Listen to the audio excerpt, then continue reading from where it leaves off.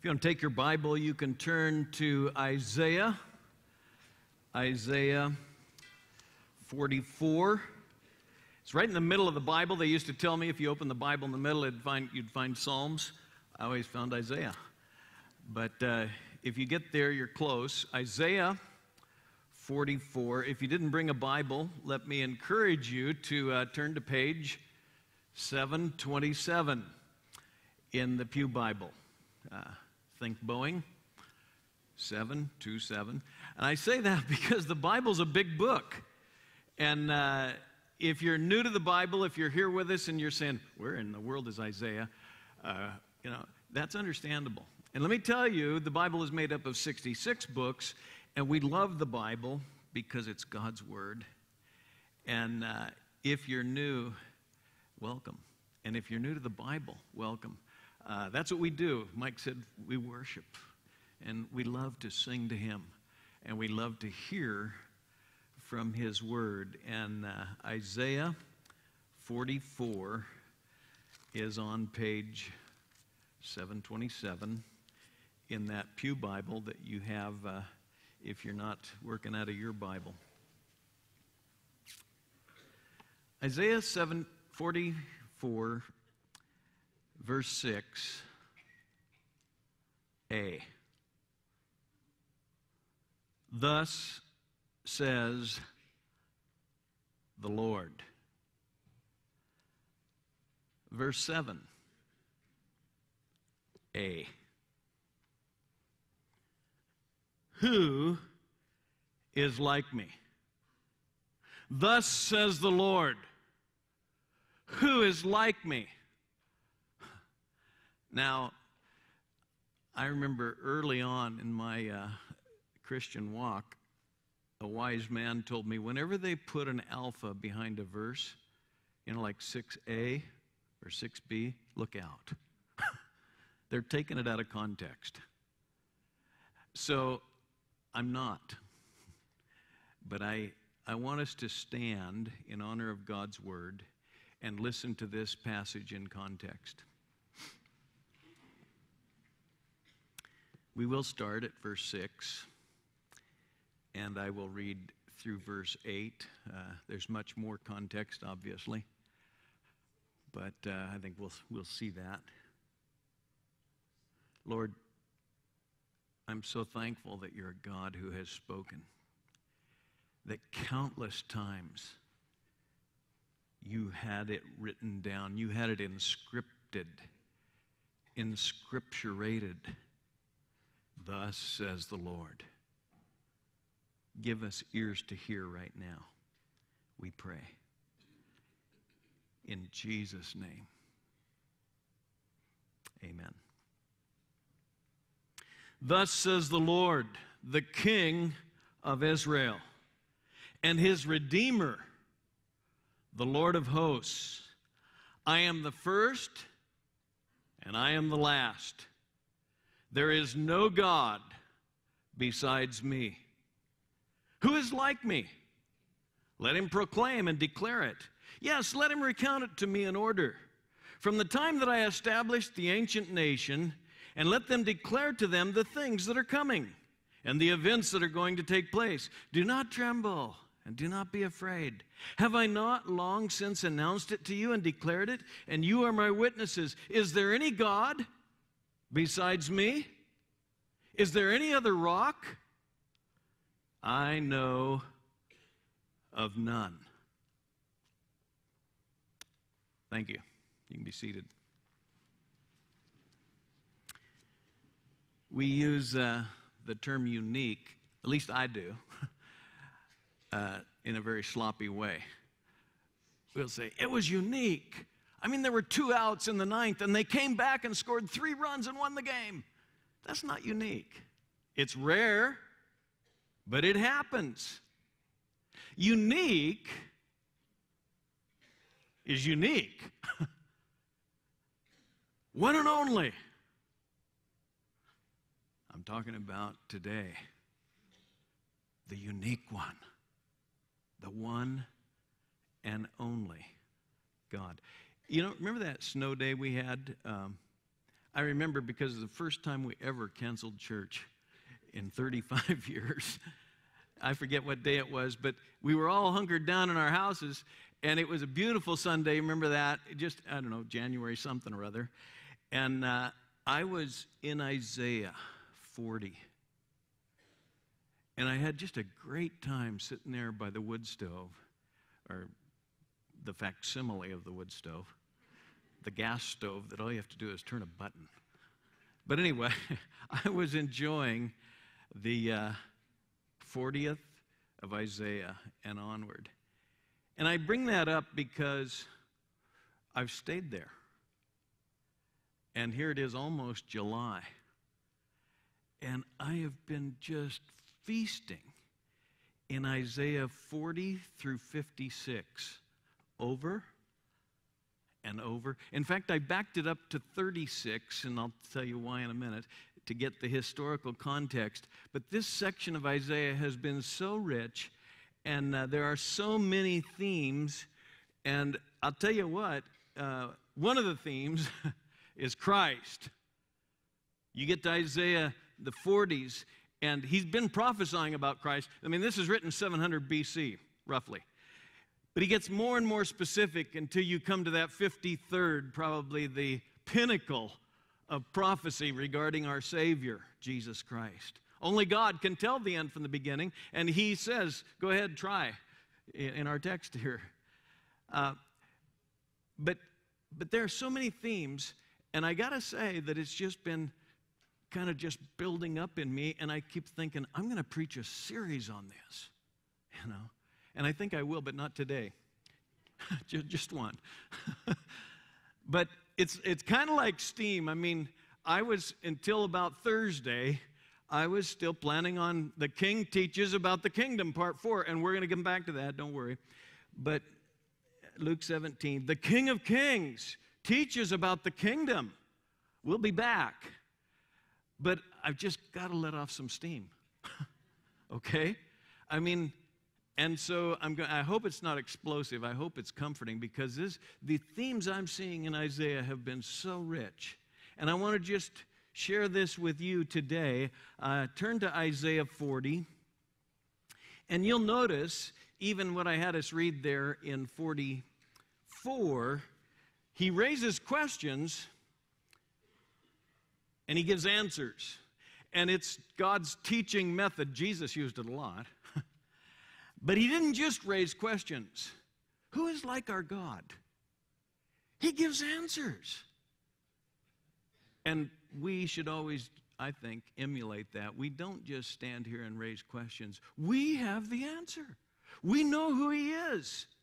So you'll see this even in the 40th of Isaiah. And I want to just draw your attention to a couple of 3 verses, and then we'll go from there. Verse 18, to whom then will you liken God? Or what likeness will you compare with him? Verse 25, to whom will you liken me, that I should be his equal, says the Holy One. Lift up your eyes on high and see who created these stars. To whom would you liken me? Look at chapter 46. 46, verse 5. To whom would you liken me and make me equal and compare me? He is the incomparable one. He is the unique one. You can't make a likeness of him. Don't. You know, he said that right away, didn't he? Okay? Those who lavish gold from the purse and weigh silver on the scales, they hire a goldsmith and make it into a god. And they bow down, indeed they worship it. They lift it upon the shoulder and carry it. What kind of a God is that? He ridicules anyone who would liken him. To whom would you liken me? To who would you compare me? God says. Now, I was, when we were in Luke 15, you remember Jesus giving that beautiful picture of the shepherd going out and finding the lost sheep and carrying it back like a lamb? I was just enjoying that. I don't know how many weeks ago that was, a few weeks ago. And it was during this time in Isaiah. And I'm thinking about that as I'm reading Isaiah, this big section of Isaiah over and over. And I come to verse 3 here, chapter 46. Listen to me, O house of Jacob, and all the remnant of the house of Israel. Listen up. You who have been born by me from birth and have been carried from the womb, even to your old age, I'll be the same. Even to your graying years, I'll bear you. I have done it. I will carry you. I will bear you. I will deliver you.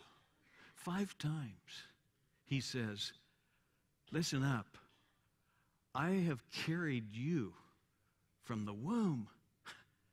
I'll carry on through the graying years. I have borne you since birth. I will carry you on through. 5 times he uses bear or carry.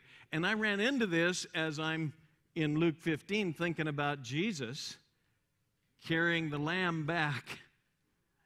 And so I memorized verse 3 and 4 and just enjoyed it and mulled it over. And maybe I've shared it since then. I don't know. In this pulpit, I wouldn't be surprised because I'm sharing it with anybody who'll listen. But then I saw, after I'd memorized it, this question again. Whom will you liken me? And make me equal and compare me, verse 5, that we should be alike. Those who lavish gold from the purse, they make these beautiful, beautiful temples and beautiful idols. They hire a goldsmith, and they bow down and worship it, and they have to carry it around. And I saw the humor in it. God says, I'm the one who carries you. I'll tell you, false gods get heavy. They really do. And of course, we don't usually make our gods with our hands. We usually use our minds. We're advanced. We don't have to do a lot of blue-collar work. We just think. We sit at our terminal and we just do. I can do it from home. That's our culture. And so we think a lot, but we still just make them just as well with our minds. And I'll tell you what, false gods that you make up get very heavy. They can't deliver you. They can't hear when you pray to them. When I'm in times of trouble, I need God, not a facsimile. I need the real thing. You need God. We need the one and only Lord of heaven and earth, Yahweh. And if you're new to the Bible, by the way, every time it says L-O-R-D in the Old Testament, in all caps, it's distinguishing in English for us that great name, sometimes said Jehovah. We don't really even know how to say his name because the Israelites were so reverent they wouldn't pronounce it. They didn't have any vowels for it. They would just, and so in one sense that tradition has been carried over into English. But when you see L-O-R-D, all caps, like you'll see it many times today as we look at these things, you're talking about Yahweh, God, Elohim is Yahweh, the Lord, okay? Well, having said that, that's who I need. Now, in times of trouble, I need him. In times of joy, I need him. In times like tomorrow, I don't know what's coming around the corner. I need God. And so what I'm going to do, and I'm going to footnote this, by the way, because it's important. And so I'm going to footnote what I mean by that. I'm going to give you a lot of references. You won't be able to keep up. And I say that because I was talking to a guy this week. In fact, Lance Larson and I were doing some sledgehammer stuff on some concrete. And we sat down and just took a break. And he was telling me how when he first came to Christ, he didn't want to hear from man. And he said, I'd sit there and you'd say this and you'd say that. I wanted to hear the word. And so I would look up and I didn't know where it was in the Bible. I spent my time. And I said to myself, that's the way it should be. Don't take my word for it. Go to the book. Now, you won't be able to keep up today, so you can jot the footnotes down, the references. But I encourage you to stick around Isaiah 40 through 46 or so, and that's kind of our home base. But we're going to roam far and wide within a very narrow context. Genesis to Revelation. It's an infinitely broad discovery because God's Word is just like God. You'll never plumb the depths of it. We're going to roam wide and far, Genesis to Revelation, on this great theme. Who is like me? There is no one like our God. Look at 45, verse 5. I am Yahweh, and there is no other. Besides me, there is no God. I will gird you, though you have not known me, that men may know from the rising to the setting of the sun, from the east to the west. This isn't a Western God. This isn't, well, in the east they have a different concept. God says, I want men to know from the east to the west that there is no one besides me. I am the Lord. There is no other. The one forming light and creating darkness, causing well-being and creating calamity. I am the Lord who does all these things. And we're going to hear that time and again, and it has so many implications for us.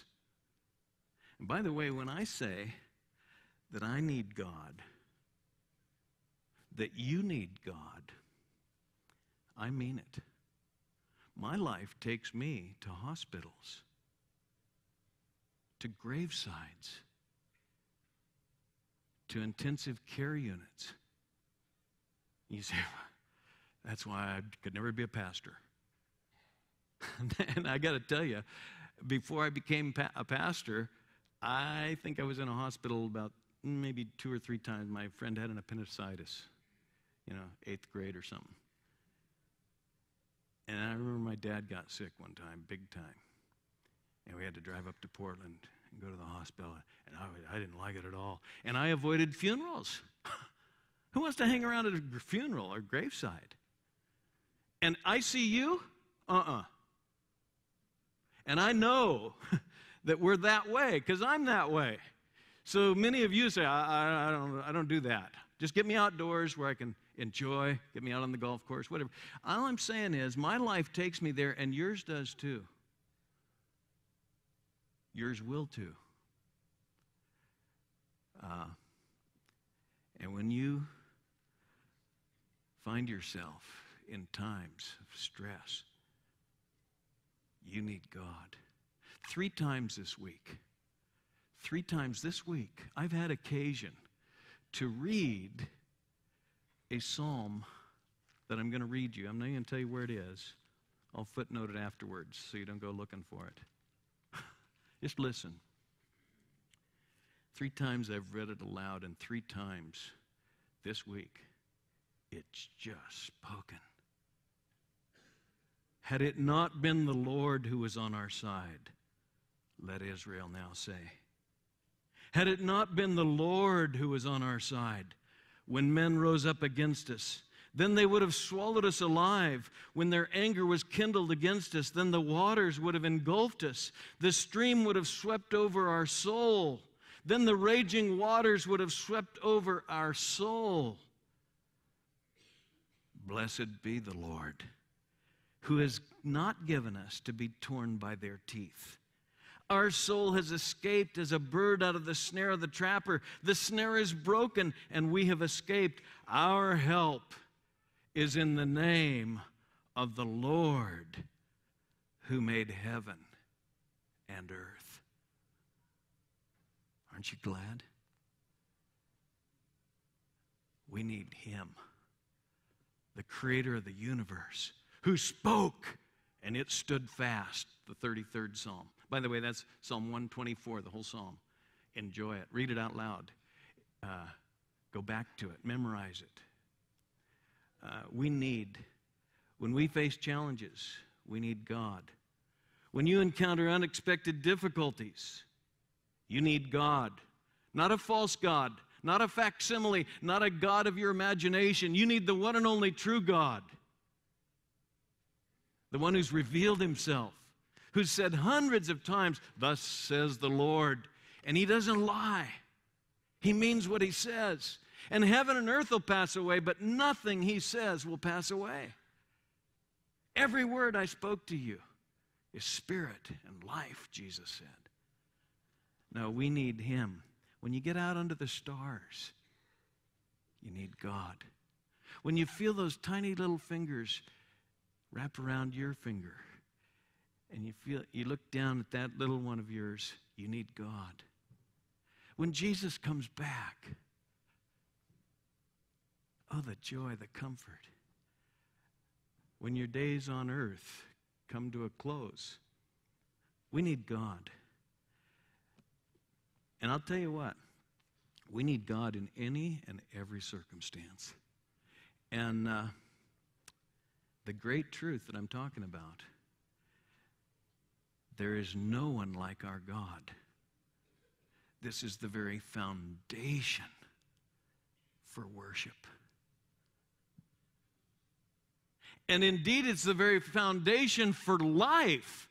When Jesus bowed before the Father, God the Son talking to God the Father, he said, "This is eternal life, that they might know you, the only true God, and Jesus Christ whom you have sent." No, he is life. He is life indeed. He's the very foundation for worship. Just listen to these, and I will turn to them. Sometimes I jot these down, but I'm going to at least give you time to process them as I flip to these. But it's the foundation, the very foundation for worship is that there is no God like our God. There is no one like our God. That's the foundation for worship. Moses, the first author of the books, at the beginning of his ministry, when he had led Israel out of Egypt, and he knew who led Israel out of Egypt. It wasn't Moses. God used a man. God uses a man. And some of these men he uses, they're all pictures of the one he used, the man. But he used Moses, my servant. He said, there'll be a servant like him coming. But he used Moses, and at the very beginning, when they got out, they sang. Remember Exodus 15? They sang. They worshiped. Miriam led them in joyous singing. They sang, and it's called the Song of Moses because it's quoted in heaven. You get to Revelation 15, and Exodus 15 is the Song of Moses that they're singing and praising God with. Who is like you among the gods, O Lord? Who is like you? Majestic in holiness, awesome in praises, working wonders. You stretched out your hand, and then he spends the whole chapter talking about the deliverance that's a picture of our deliverance in Jesus Christ. So that's the beginning of Moses' life. At the end of Moses' life, he gets to the end, and oh, how many times I was thinking about it as I read it. You get to another song of Moses. This one's called the Song of Moses, too. In Deuteronomy 33, at the end of his writing, here's what he says. There is none like the God of Israel, Jeshurun, who rides the heavens to your help, and through the skies in his majesty. The eternal God is a dwelling place, and underneath are the everlasting arms. He drove out the enemy from before you, and he just is still praising him. There's none like him. Foundation of Moses' worship. And he says, and underneath of those everlasting arms. How many times I heard Elizabeth Elliot quote that verse on the radio as one who's been through the mill. And she said, oh, underneath of the everlasting arms. And I've been around dying ones, older, and they'll often quote that. We used to sing an old song about that, underneath the everlasting arms, leaning on those everlasting arms. I'll tell you, it's good to know that there is no one like our God. David said, Lord, who is like you? The 35th Psalm. Solomon, when he, remember when Solomon took over, he called the whole nation together, and he led in this great time of worship. He built the house of the Lord, and it was a fantastic time in Israel's history. And I come to 2 Chronicles 6, verse 14, And he said, as he led the whole nation, O Lord, the God of Israel, there is no God like you, in heaven or on earth, keeping covenant and showing loving kindness to your servants who walk before you with all your heart, who've kept your servant David, my father. And, he goes on, but he says, Lord, there is nobody like you. Those other gods. Now, by the way, God is very aware that there's other gods, small g, false gods. Don't have any other gods before me, he says. So don't mistake his words. When I tell you he's the only one, he is the only one. There's false gods. Satan is called the god of this world. There's plenty of small g gods. In Portland, there's one per person. Keep Portland weird, Just think your own thoughts. Oh, that's cool. You've got that God. I've got mine. That's why I love living here and ministering here, because we can tell them. I was thinking about Dave. I didn't know Dave's topic till they just said it. The resurrection, the unknown God, telling them who he is. It's exciting to take the news of the one and only true God to people who've got their own little gods that can't help them at all. Got eyes, but they can't see. Got noses, but they can't smell. Got ears, but they can't hear. God says these things about them. You can pray to them all day long. They can't hear you. You don't have to worry about those guys. Isiah, foundation of worship. Micah, foundation of worship. Jeremiah. Oh, listen to this one out of Jeremiah. This is chapter 10, verse 7. There is none like you, O Lord. You are great, and great is your name in might. Who wouldn't fear you, O King of the nations? Indeed, it is your due. There is none like you. There is none like you. I repeat, it's the very foundation of all worship. Just listen to some of the Psalms, and the Psalms, the book of worship. So I've already touched on David, but let me come back and read a few more, because the other night when we had our small group prayer time, I actually wasn't at my neighborhood one. Chris went to the neighborhood one. We had one in the hospital, and just impromptu. And I'll tell you what, it was a rich time as we were speaking to one another in psalms and hymns and spiritual songs.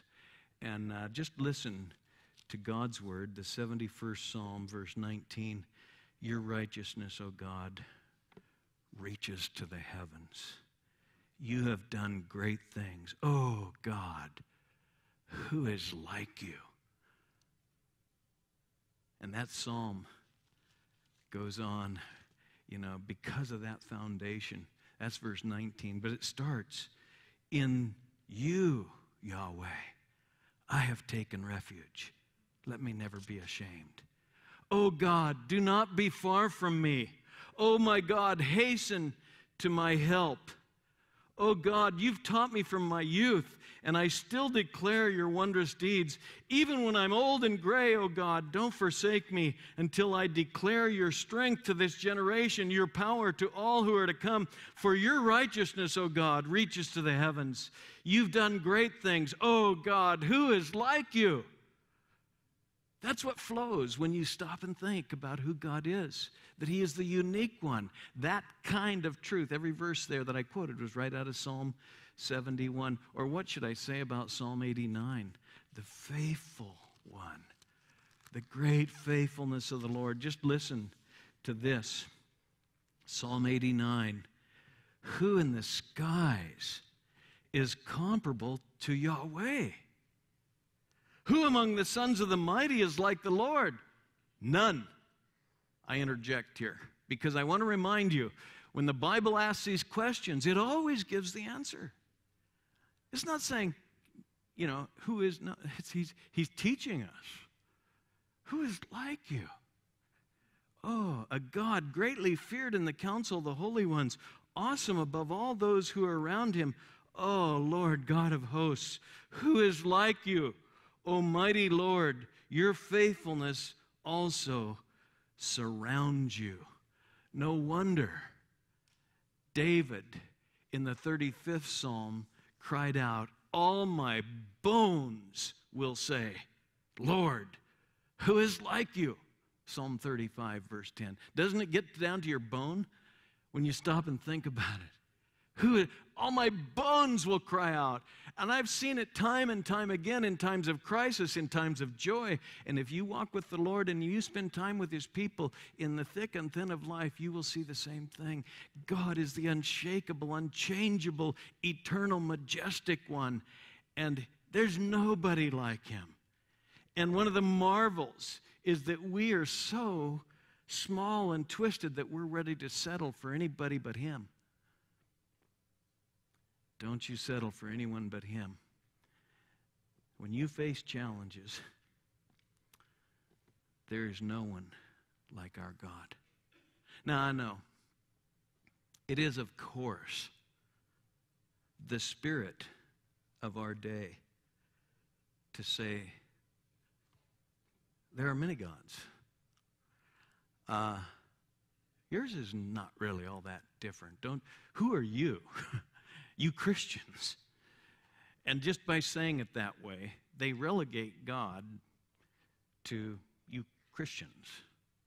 There are many cultures, many traditions, many ways of looking at life. Who are you to say? By the way, we don't say. He says. I'll tell you who He is to say. He's the one and only true God. And He has said it from the beginning. I'm it. Don't you have any other gods before me. I'm a jealous God. That's who is to say. The one who spoke the heavens and the earth into existence. The one who loves us. The one who cares for us. The one who says, oh, don't you have any other gods? Don't you make any other images? Don't you make any gods up? There is no other. I know of none. Do you know of any other rocks? Do you know of any other saviors? I know of none. That's who's to say. But you see, we live in a day where we make our own God up, and as I already said, you can have as many gods as there are people in a room. Little personal deities that we make up. And the 50th Psalm said, when we do that, we think God is just like us. We usually make God up in our own image. And so you have a lot of, you go to Romans 1 and you'll see that people exchange gods and the truth of God for a lie. And they'll make up gods in their own image. And it's very, very sad. But of course, that's the spirit of our day, but it's the spirit of Isaiah's day too.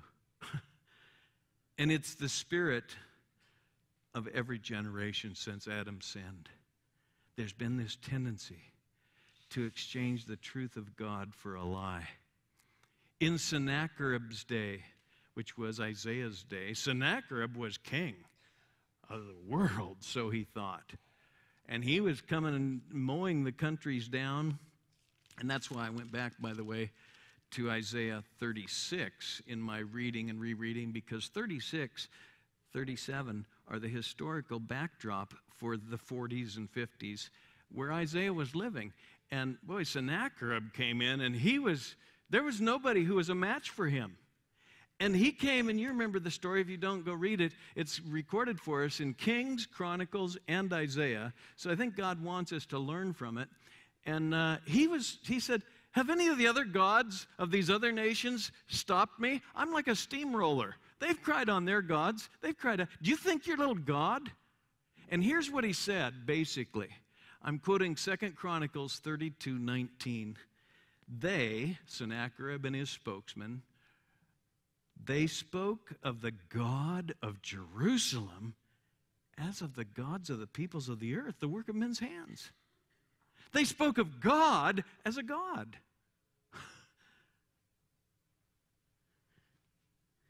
And King Hezekiah and Isaiah the prophet, the son of Amoz, prayed about this and cried out to heaven. And the Lord sent an angel who destroyed every mighty warrior, commander, and officer in the camp of the king of Assyria. So he returned in shame to his own land. And when he'd entered the temple of his God, some of his own children killed him there with the sword. That's how much that God could help him. His own sons killed him.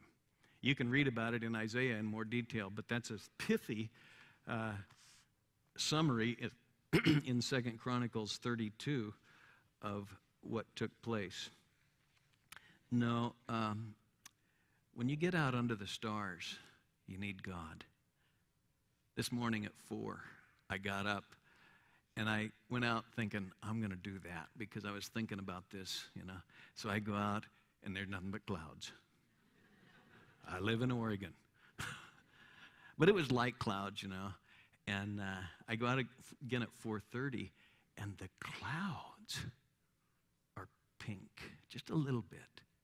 Because, what are we, the longest day of the year? The sun was already coming up. A little bit, not coming up, but you know what I mean. Day to day pours forth speech. You get out under the stars. Look at Isaiah 40 again. Are you still there? Isaiah 40.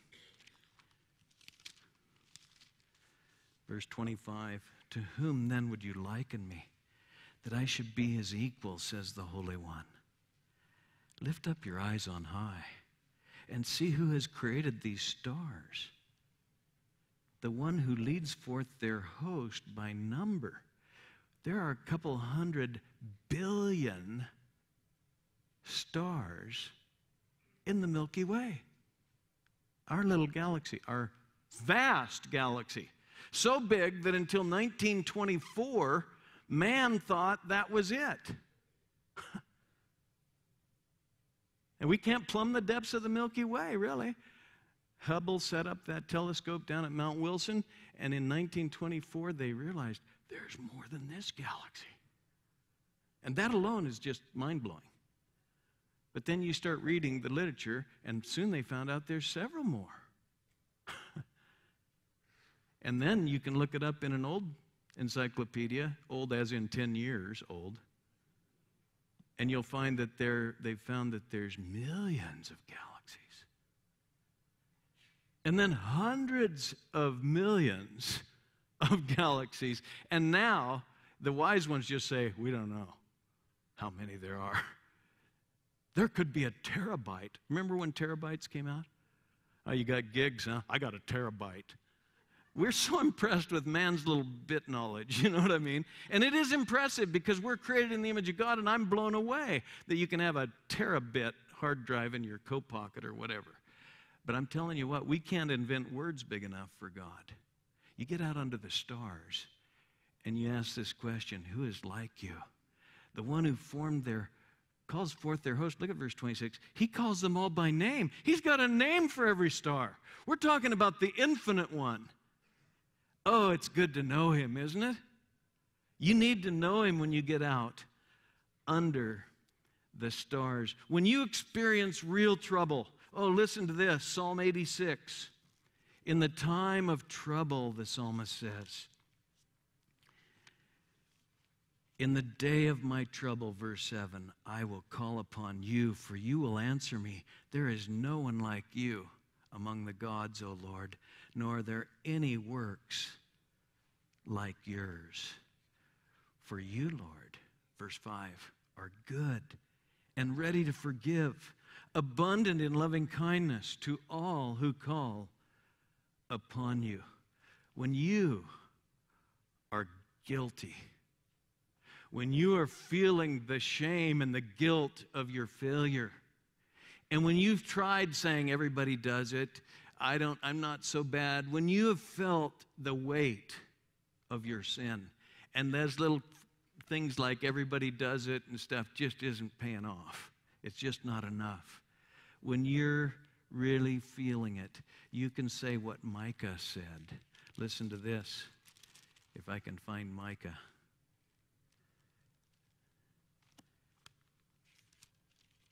Because you find this truth all through the Scripture. Verse 18, who is like you?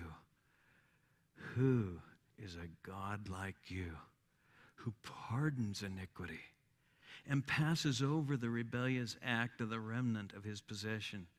He doesn't retain his anger forever because he delights in unchanging love.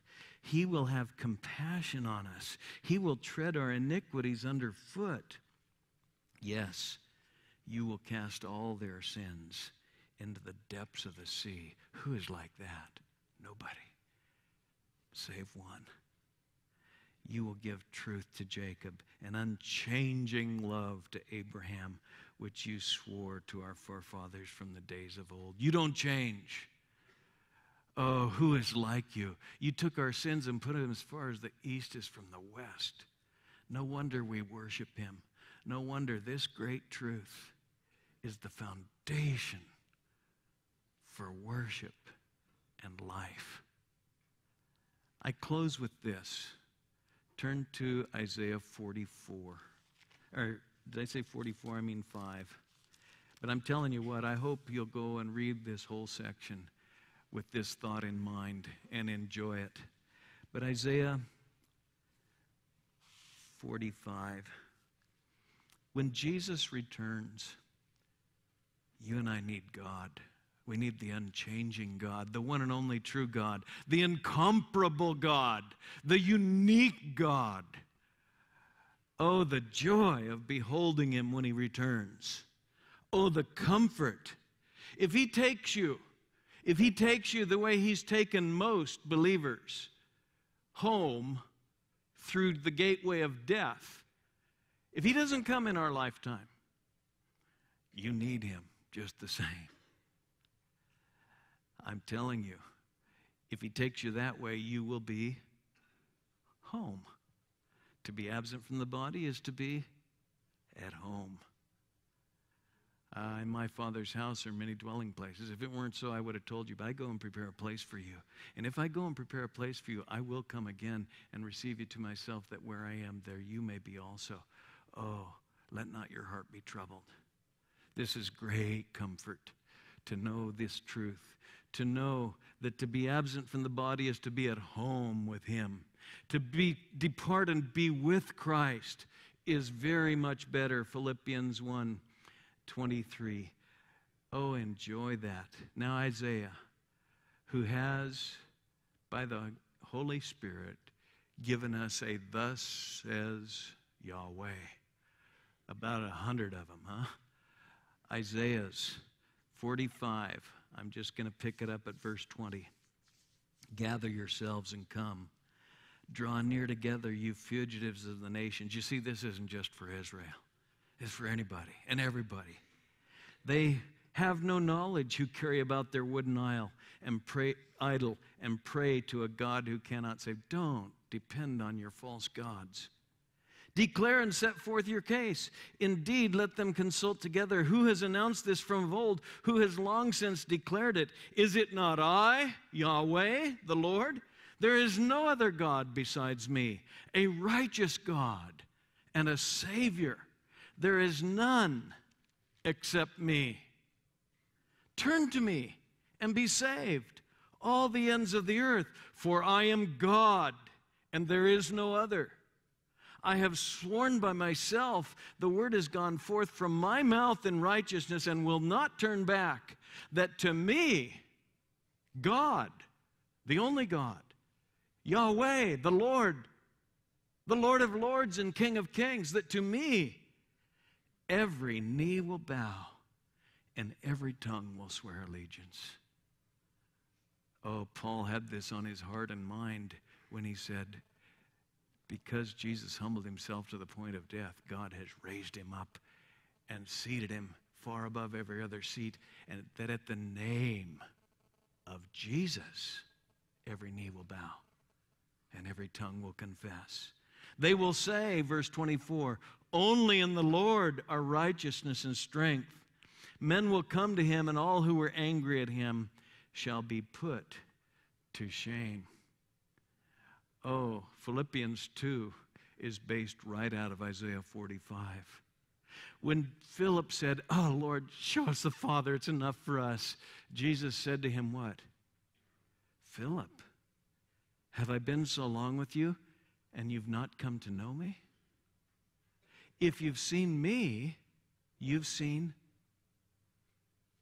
the incomparable, one and only, unique God of heaven and earth. Do you hear what he said? Do I hear what he said? Oh, if you want to know God, know Jesus. And there is none like him. Our holy, holy, holy, triune God.